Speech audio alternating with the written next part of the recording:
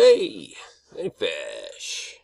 8th of November 2018, and this is just an interesting thing that I hope to get back to later. Just want to get this little piece, this first little piece that's incredibly interesting to me, but I haven't been able to dig into it yet. But get a load of this. This is really interesting. Trump and Macron are going to meet Saturday in Paris, okay? Trump's going to Paris, and he's going to be there for the big celebration of the 100th year of World War I on 11/11. Okay, so Trump's going to Paris, and he's leaving tomorrow on the 9th. And while he's there, he's going to attend the main ceremony, which will take place at the Arc de Triomphe War Monument in Paris at 11 a.m.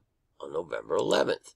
Same exact time that this monument outside of Phoenix, Arizona, shines the sun's rays on the Great Seal of the United States of America. Okay, there's so much we could get into about this, but this is just rubbing my spirit. So he's going to be at the Arc of Triumph, right? And as soon as I saw that the Arch of the Triumph is where the main ceremony is going to take care of it, it made me think of the Arch of Triumph, the Arch of Baal, which was in New York City 2 years ago, to be precise, on the, of all things, you notice how they do these things on solstices and equinoxes. That's very important. But anyway, it was there September 19th through 23rd, 2016. Okay? So from that date, 23rd, exactly a year before the great sign of Revelation 12, okay, from that point in time up until when Trump heads to Paris, to the Arch, and don't forget, Trump and Triumph, okay? This is just interesting. I showed you before, I think it was called Trump's Triumphs, and you drop these letters, and you get this. Okay, I'm just saying. So, anyway, he's going to be there, and the time frame between there is amazing to me. The 23rd was the last day it was in New York, and as of the 9th, it will be exactly 777 days. All right, this is crazy, you guys. Okay, 777 to me. This is how it's been shown to me. And I refer to it as the devil's jackpot, because that is like, it's a super major mockery. And it's a long story that I really do hope to get into later in a longer video. But that's what that means in my spirit, okay?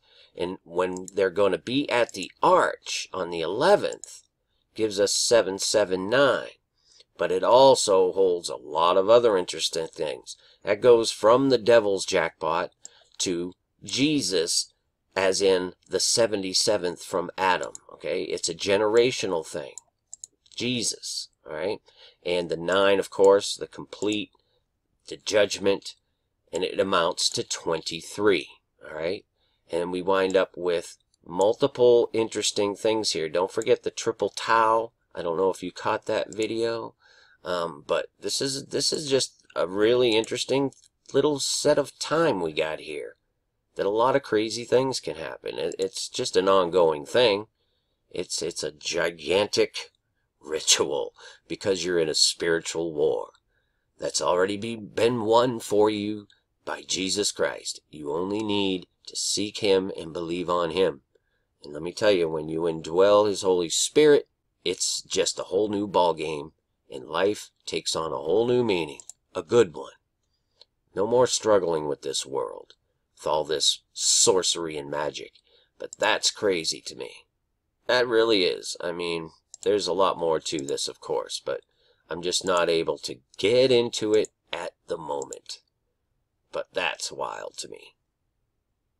Heading to Paris to the Arch of Triumph, 777 days after their little, intellectual worship fest here in New York City, which, by the way that they situated this arch was intentional to harness power through the whole gigantic altar that they now have at the Twin Towers location, because that's all that is a giant satanic altar. And it's all manifesting into the natural world. It's here, it's coming, and one day, okay, I'm just telling you, it's gonna hammer down. God is doing what he's doing, and he's allowing us this time to get close to him, to be saved through the blood of his son Jesus, and that's just the only way out of this mess.